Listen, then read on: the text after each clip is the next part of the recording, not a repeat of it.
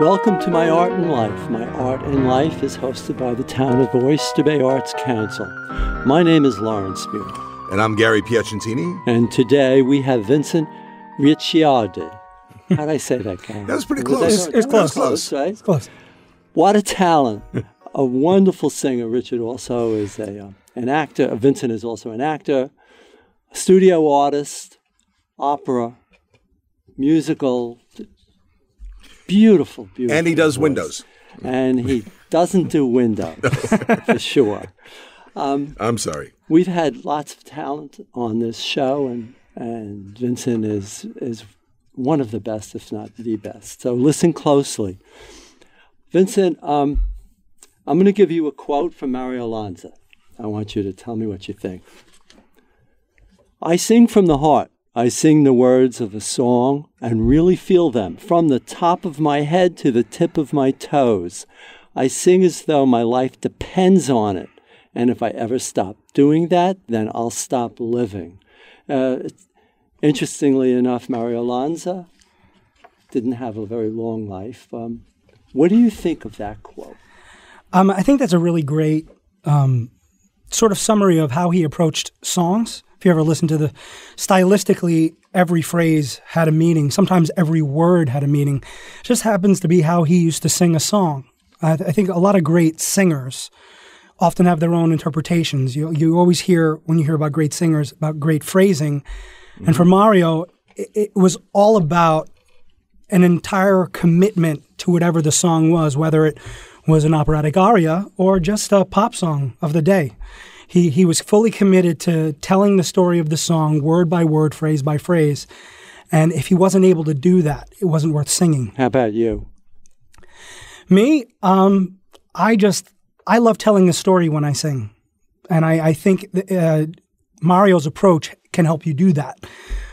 So everything is still about phrasing with me. Mm-hmm.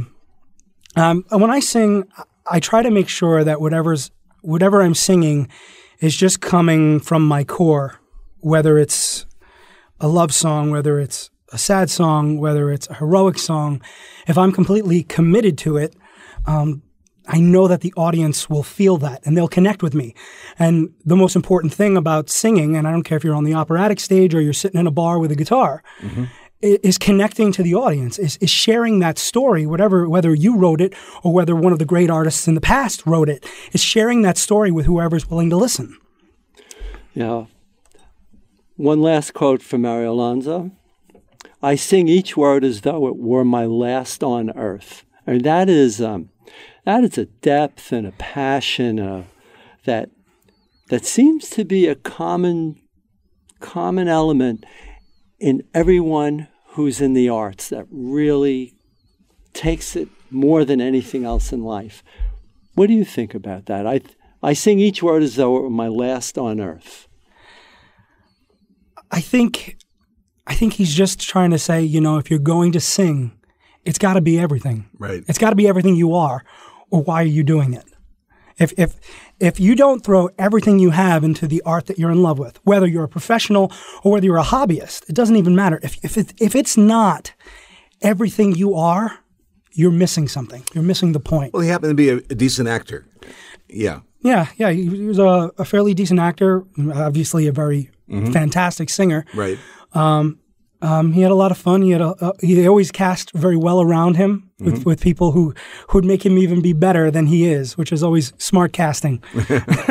But not, as much as we associate him with opera and an operatic voice, he didn't do that much opera. In fact, very little. Yeah, he only did 2 professional performances of an opera. Most of his work was on the stage as a concert artist, and. He bounced around. He did a lot of concert work with Francis Yeend and George London, who both went on to the Met when they were all young. And eventually he stood in for a tenor who wasn't able to do a concert at the Hollywood Bowl. And that's where Louis B. Mayer, actually, who was in the audience, saw him and decided this was going to be the next guy I want in one of my films. That's the voice I want to hear. Mm-hmm. Well, we'd like to hear you sing. The audience wants to hear you sing. Be My Love. You could sing this now. It's on track 4 of of the backup album. Sure. Background album.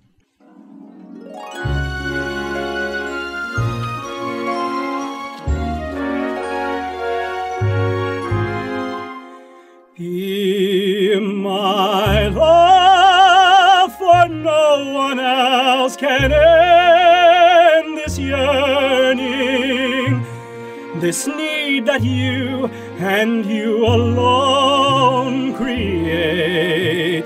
Just fill my arms the way you filled my dreams, the dreams that you inspire with every sweet desire. Be my love, and with your kisses set me burning. One kiss is all I need to seal my fate, and hand in hand we'll find love's promised land. There'll be no one but you for me eternally, if you will be my love. Be my love, for no one else can end this journey, this need that you and you alone create. Just fill my arms the way you filled my dreams, the dreams that you inspire with every sweet desire.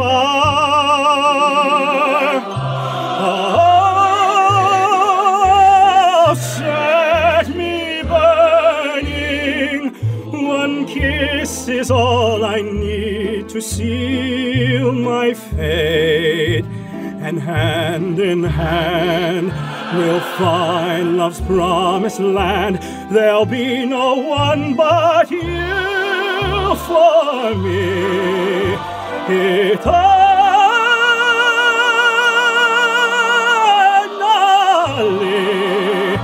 if you will be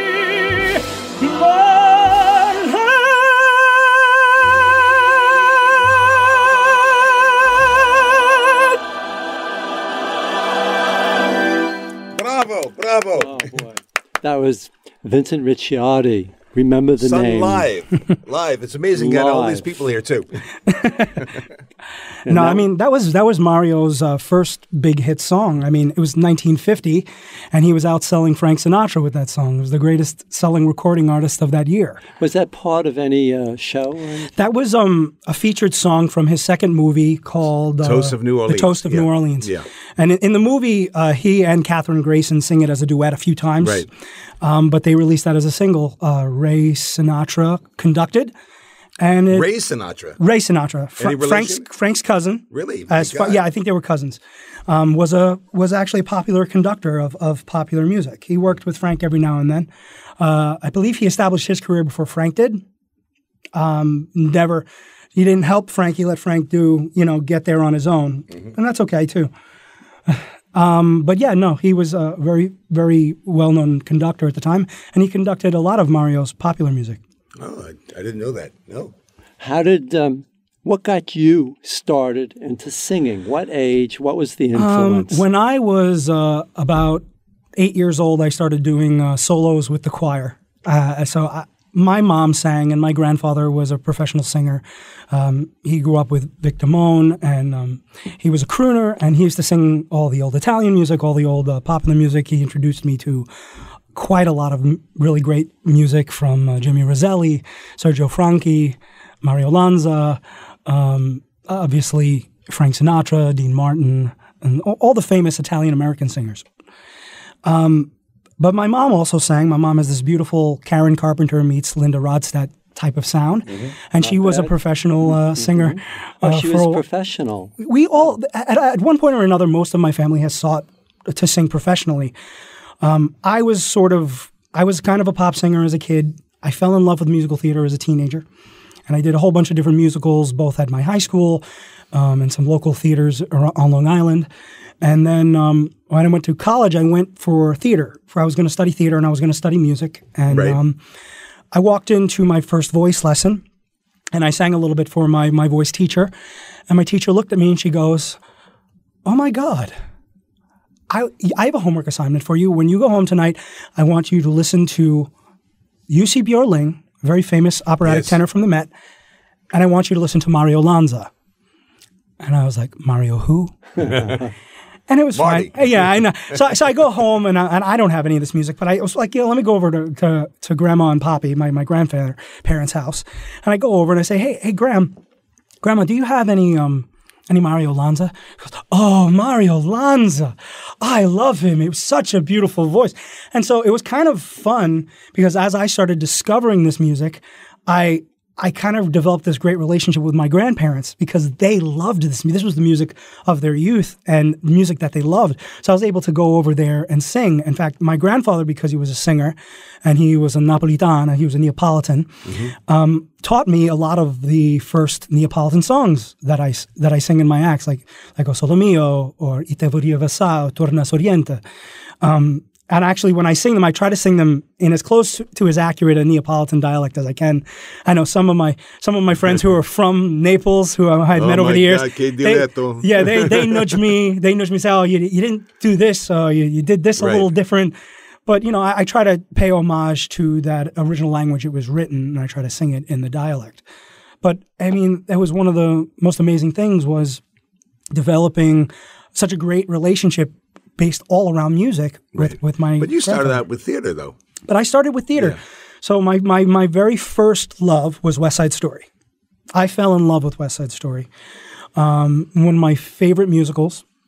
And as I got a little older, I fell in love with Phantom of the Opera. And then as I got a little older still, I fell in love with Jekyll and Hyde. I actually performed. You played that. I actually performed Jekyll and Hyde at Cultural Arts Playhouse in 2002. It had just closed on. No, 2002. 2002, I believe. Old Bethpage? When it was an old Bethpage. They moved. Yeah. I don't know where they are now, but they had a really nice little 3/4 round theater. And that used to be a movie theater. Yeah, I was told. Bethview. Mm-hmm.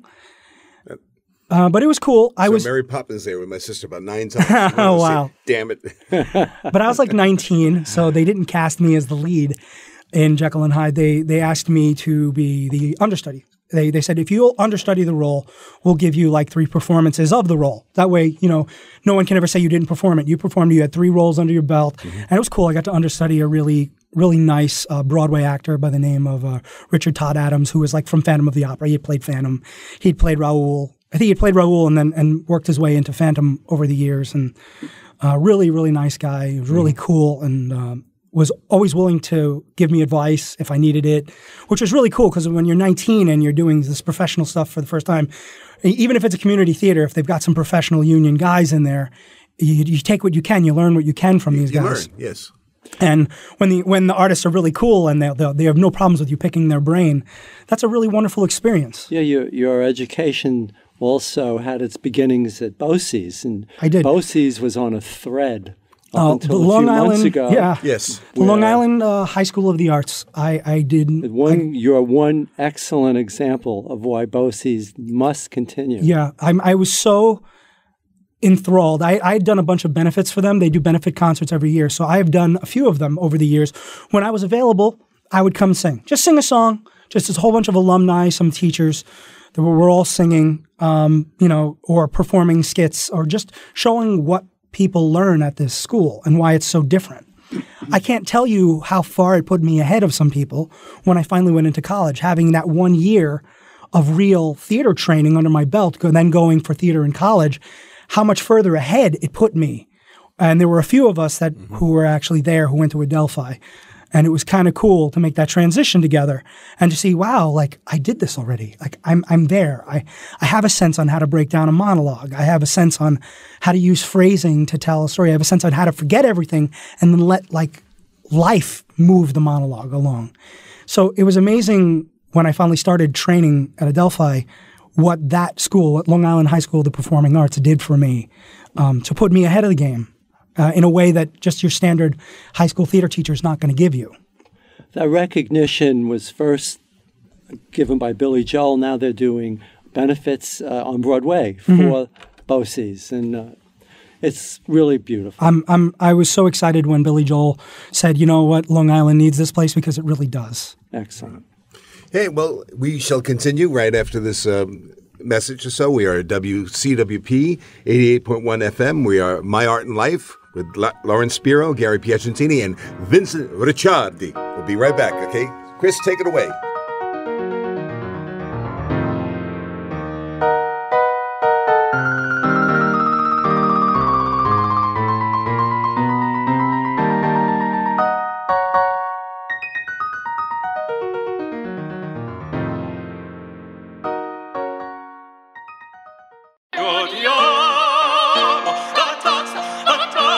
Welcome back to My Art and Life. My name is Lauren Spiro. And I'm Gary Piacentini. And we are listening to Vincent Ricciardi and his wife, Emily Ricciardi.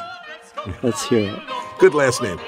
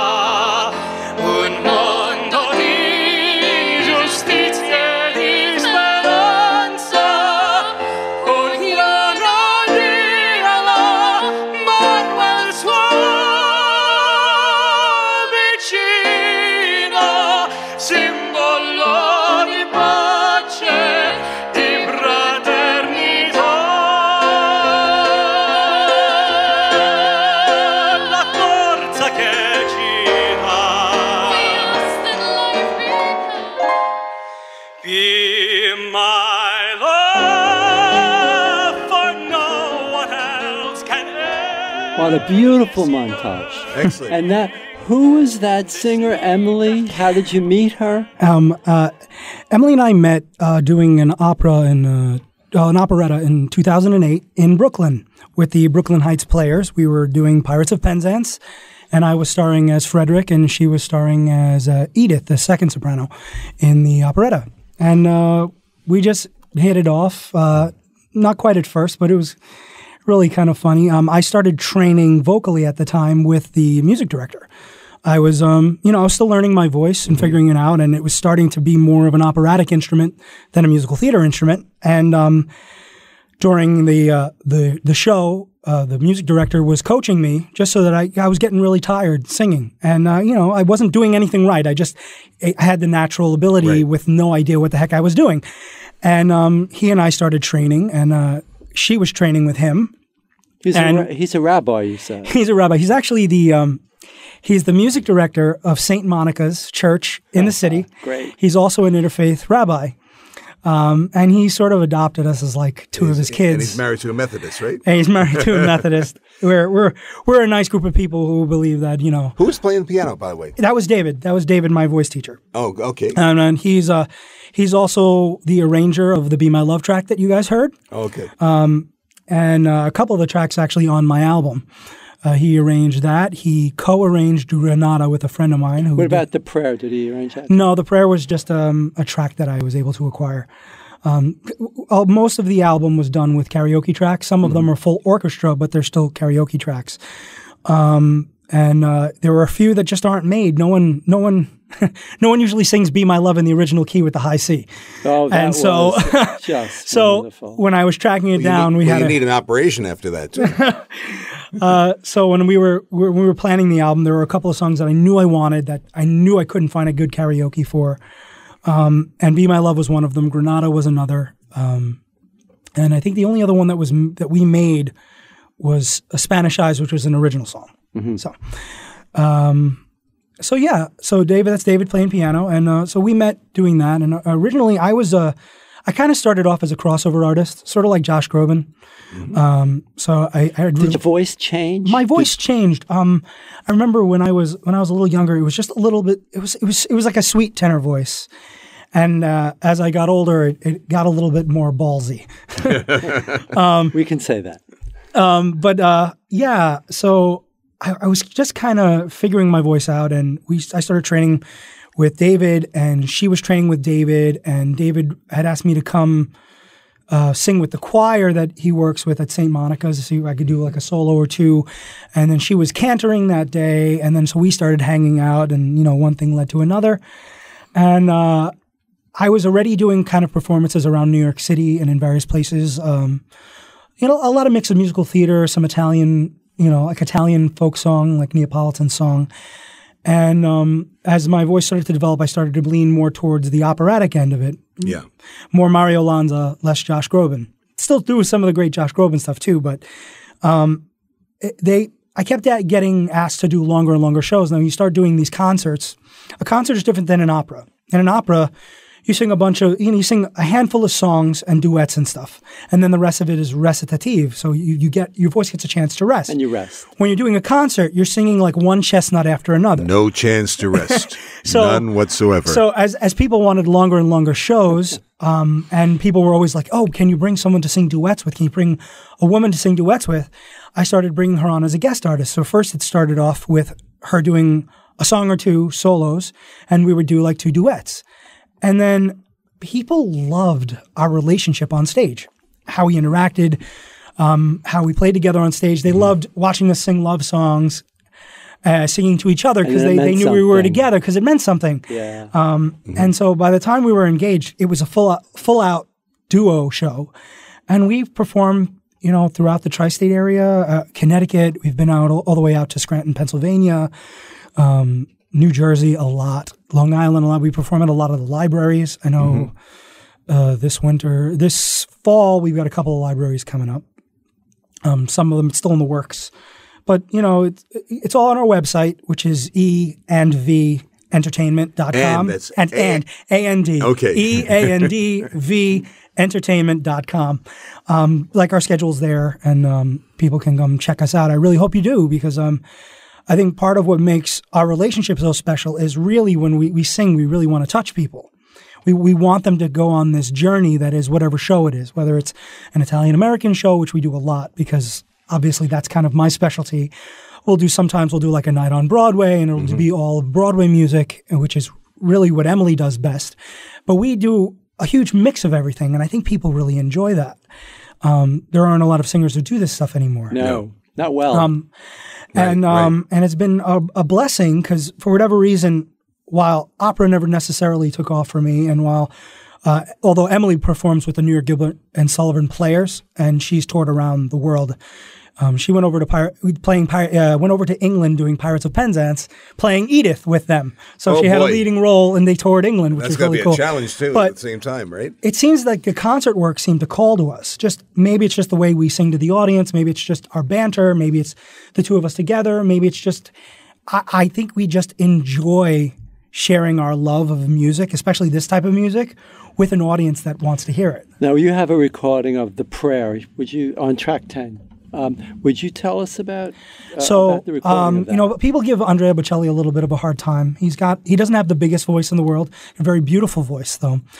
So a lot of opera singers are always like, oh, it's not really a big voice. For me, it was that bridge gap. When I was 15, I would listen to the three tenors, and I was just like, wow, I could never sing like that.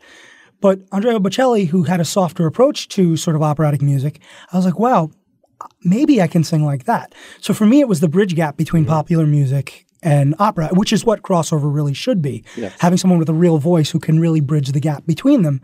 And I think this was probably the first Andrea Bocelli song I absolutely fell in love with. And I've loved it ever since. It was one of the first more operatic pieces that I started to do in my repertoire, even before I was really training to sing opera. When Emily and I started doing our shows, it was the first thing I said, this is one of the duets we need to learn. This is one of the duets we need to learn. And we've performed it all over the place. And I know it touches everybody because it's poignant. And it's. Where'd you record it?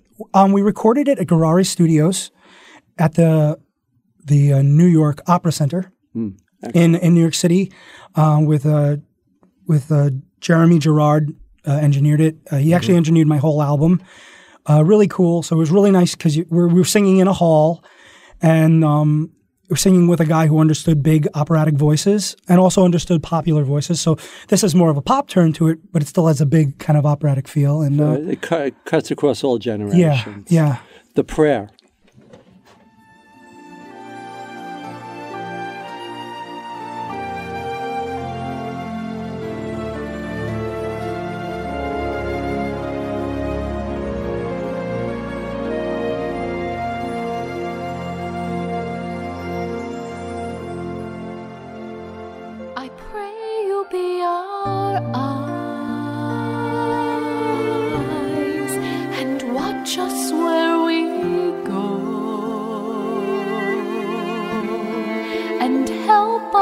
To be wise in times when we don't know. Let this be our prayer when we lose our way.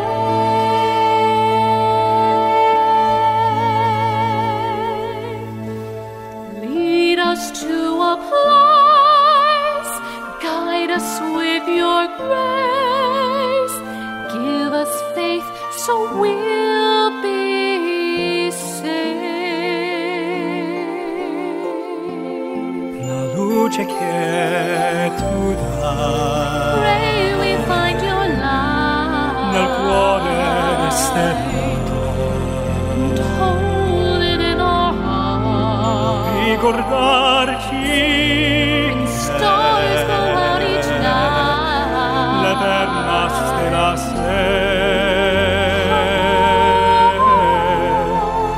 nella mia preghiera. Let this be our prayer. Quanta fede c'è. When shadows fill our days.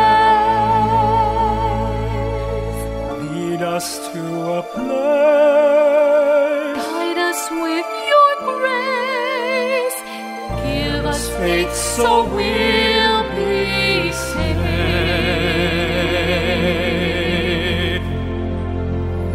Sogniamo un mondo senza più violenza, un mondo di giustizia e di speranza.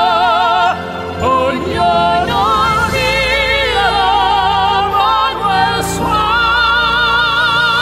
vicino, simbolo di pace, di fraternità. La forza che ci dà We ask that life be è il kind desiderio and watch us from above.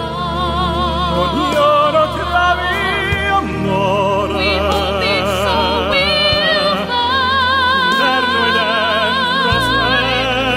another soldier. Let this be our prayer. Let this be our prayer. Just like every child. Just like every child. Need to find a place. God us with your grace.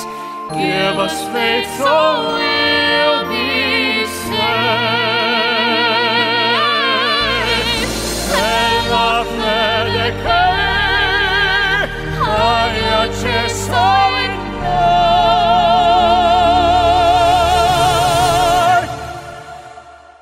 Sento che ci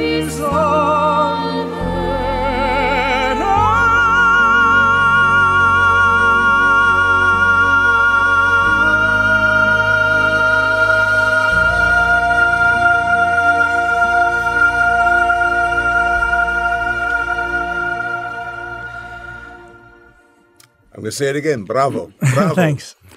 It must be fun around your dinner table and you just kind of like sing to each other. The holidays are a blast because we all sing. My brother sings. My brother's like an R&B singer. So while he doesn't do it professionally, he's got a wonderful voice. So we have a lot of fun. And my sister's actually a jazz singer. And she does do it professionally. She just do a lot of wedding bands, but she'll do private events and stuff. And we just we break it out and we're like the Von Trapps and everybody's in harmony and we have a lot of fun. And Emily was a wonderful addition to our family, which was pretty awesome. That when I brought her over, I think my mom and her were listening to the Carpenters' Christmas album and just singing like their hearts out together.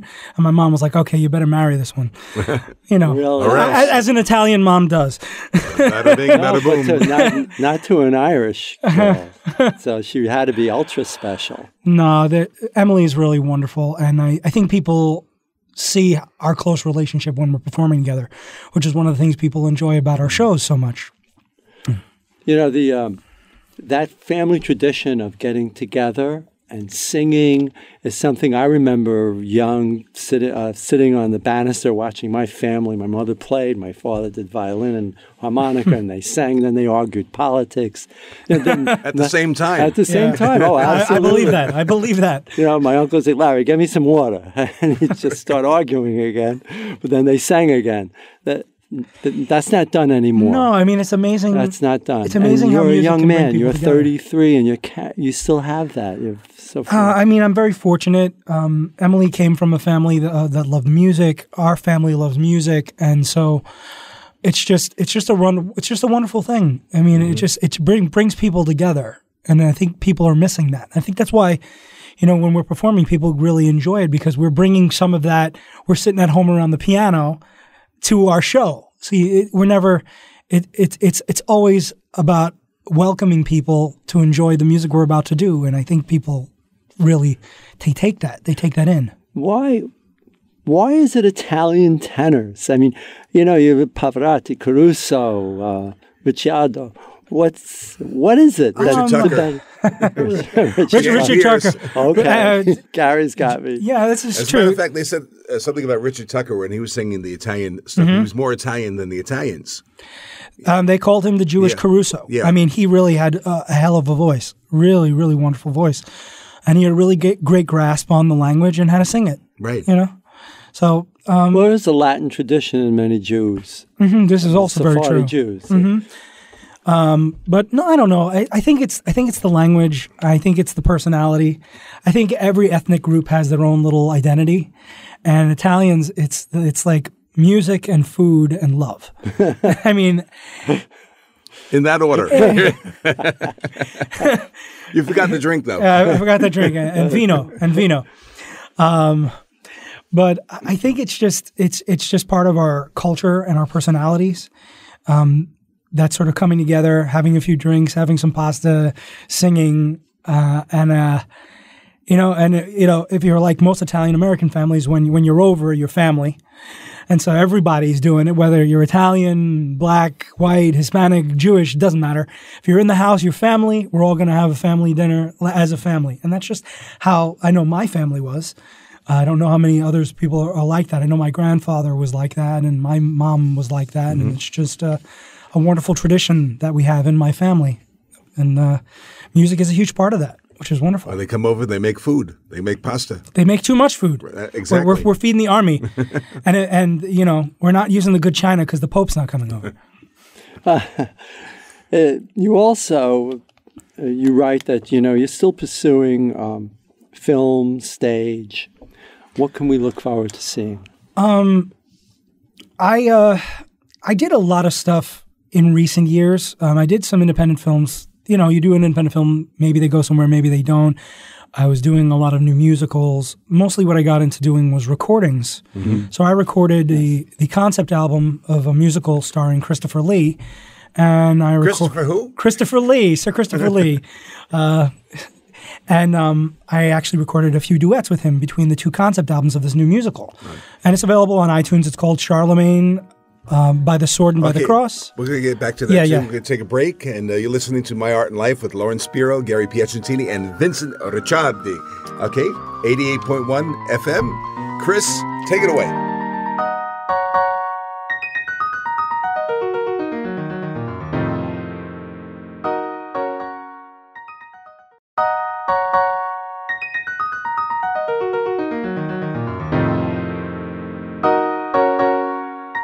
Welcome back to My Art and Life.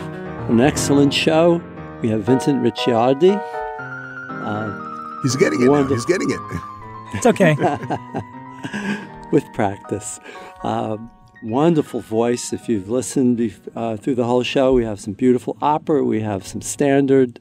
And you're also into acting, into performing, and musical. Tell us about that. As I was saying, I got really into recording music when I was about 19 years old. Yeah. I was doing a community theater show. I mentioned to a friend of mine in the show, his name was Jack Walker, that I was interested in doing a demo, no idea what I was doing, where to go, how to do it. And he goes, "Oh, you can just come over and do it. I'm a composer. That's what I do for a living. Mm-hmm. And I have a studio, and just come over one Saturday and we'll cut some tracks." And it became something very fun. Studio vocals are kind of interesting. You really have to be on the money all the time, and if you want to get in and out and do it. And he started using me for stuff, and then I started putting my name out there. And there was a great website called eSession. And when was this? This was back in the early thousands. So probably the mid-thousands, like 2005. I created a profile on a website called eSession.com, which unfortunately doesn't exist anymore. And this was really before Dropbox. This place allowed you to I can do a recording in my studio, you can do a recording in yours, and we can upload it. And people would literally hire me, and I would record stuff in my little basement studio, and it would be part of a bigger album. So I started doing stuff like that and recording a lot of musicals, either there or I'd go into a big studio, whoever was hiring me wanted to do. And I ended up recording an album with Christopher Lee, Saruman from The Lord of the Rings, as well as countless movies. He did some heavy metal stuff too. That was the thing. It was a heavy metal album. But because he had an operatic voice, they wanted another opera singer who could match him to play his younger self.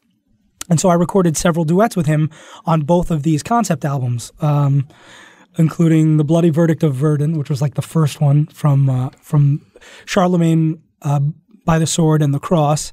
And then he released another one, Charlemagne, The Omens of Death. And it's kind of like a remake of the first album, but it's more real serious heavy metal. The first one was kind of like a rock musical, so there was big string sections and stuff behind all these crazy rock guitars, and this one was just no, we're just going to do heavy metal. and then I recorded a couple of extra things for the second one. The Omens of Death, really uplifting. Sound of music. I know. But it was pretty cool to they're talking Rolling Stone, they're talking about the opera singer on the track. They didn't mention me by name, but I'm the opera singer on the track. So, that's a pretty cool thing when you think about it. Yeah. Nice. And, I did some independent films, and I did a lot of new musicals off-Broadway. And you've written music, too. And, for a while, I was writing music. I wrote a song for a movie called At the Sinatra Club, which was a mob movie. I see that. Mob movie. It didn't really go anywhere, but, you can rent it on Amazon and a couple of the other rental places online. And I wrote a song for that called Sometimes You Gotta Get Away, which was like a crooning piece, but they wanted a Frank Sinatra type thing. We have a copy of Spanish Eyes, which you can do live for us. I can do live, yeah. Spanish Eyes was a song that I wrote a number of years ago, and when I was making the album, I wanted to put at least one original piece on it, and that just seemed to be the one everybody loved. So yeah. Wait, getting back to the Sometimes You Gotta Get Away. Is that like a takeoff on the man that got away or the girl that got? No, it's just a simple sometimes you gotta get away.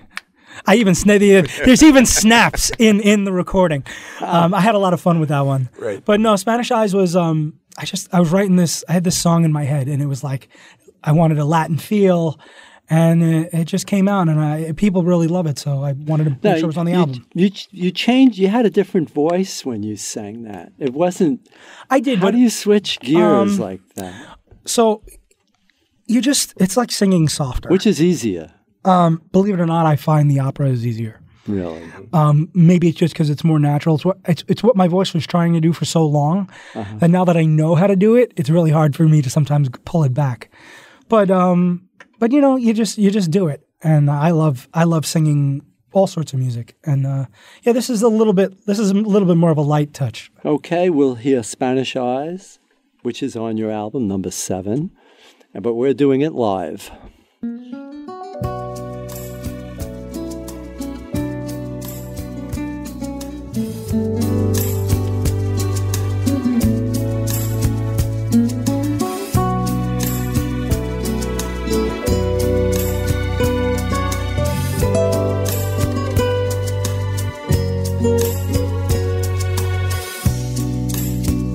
I knew I'd find you in a distant place.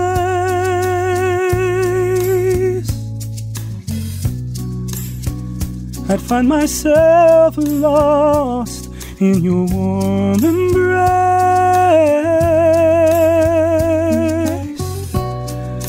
I will lay you down, hold you in my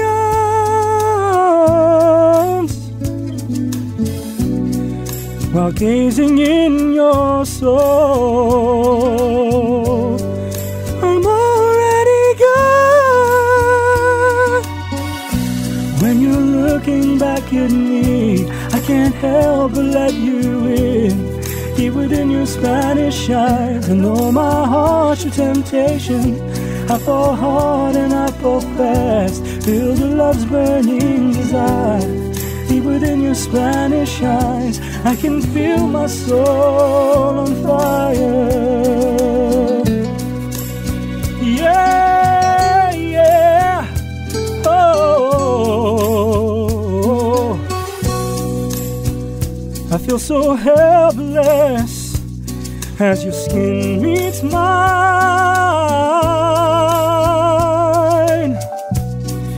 and you seem to stop all space and time.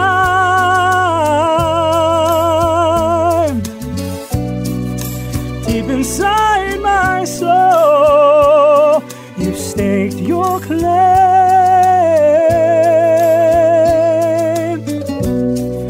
and heaven only knows how you drive me insane.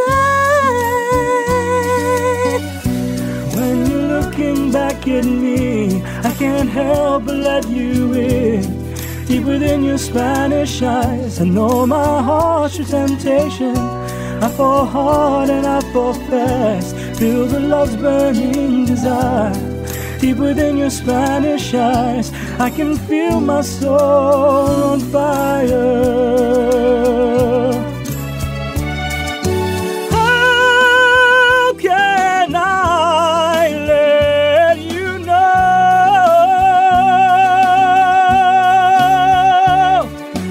I'm in your complete control?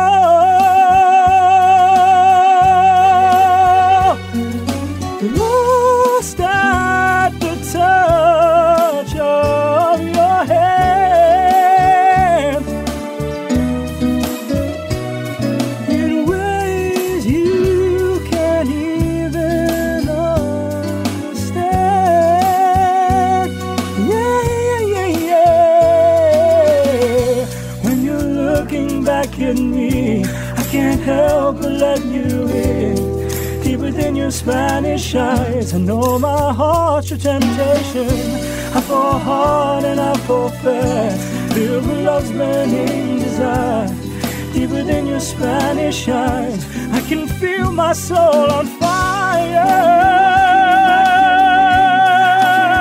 Ooh, baby, deep within your Spanish temptation. I fall hard and I fall fast, filled with love's burning desire. Deep within your Spanish eyes, I can feel my soul on fire.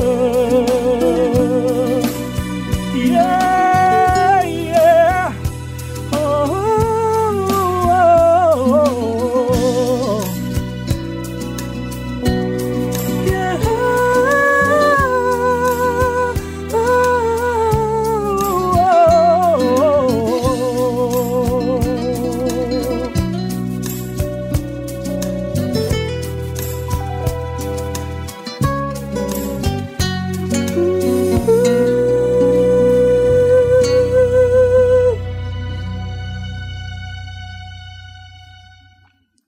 Nice song. Very nice. Thanks. You wrote the song, right? Yeah, I wrote that song. No. What year? I wrote that in maybe 2004, and I worked on that with a gentleman named Andrew Ardito. Was that the wife singing too in the background? No, that's me singing in the background. Those are my vocals in the background. Okay, Vinny, we got to talk. Great. Yeah, a gentleman by the name of Andrew Ardito and I met through MySpace of all things, and he was a composer and he really loved what I was doing, and he played guitar really well. And when we met for the first time and chit chatted, I was like, I have a song I'm working on. Can I send you the demo I made of it? And it was just me on a piano, just pounding out chords and singing the verses and everything. And he sent me that track in like a week, and I listened to it, and I wanted to cry, and I was like, "Oh my God, he got it! He knew where I was going." And some feel of Spanish, right? Yeah, probably a Spanish guitar too, right? It was a nylon classical guitar, so and he just made that arrangement work, and it was fantastic. So I was really glad we were able to use it on the album, and people really enjoyed it. It's a little change of pace. Most of the album is more classical oriented, but Andrea Bocelli does it all the time, so why not me? That's hey, so it was a lot of fun. We have another recording. Yes. Nobody Sleeps. From Turandot or Turandot. Nessun Dorma is kind of just Nessun Dorma. It's become kind of the most popular operatic aria, and that's totally due to Pavarotti having sung it at so many events. It's just very sweeping, and I think people just connect to it, and so I had to have it on the album. The last opera Puccini wrote. Yes, actually, he didn't even finish it. No, I think Toscanini finished it. I forget who finished it. It was one of his. It was one of his students, I believe. But Toscanini was a student of? No, Toscanini was a contemporary and probably the greatest conductor of his time. Yeah, but he wasn't a. But he was a friend of Puccini. Yeah, they were a friend. Yeah. They knew each other? Puccini, Toscanini, Caruso, and Paolo Tosti would often go to like cafes together and have pasta and a couple of drinks. But yeah, this is Nessun Dorma on my album, and it's track 11. Track 11. Track 11.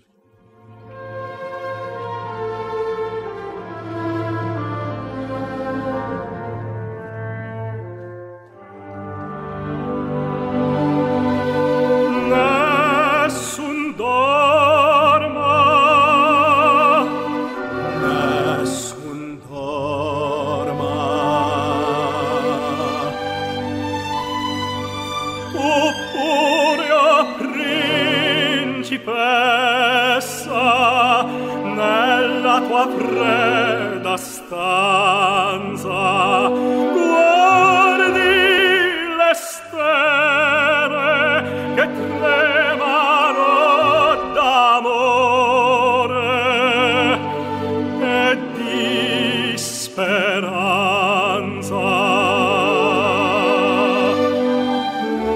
Ma il mio mistero è chiuso in me.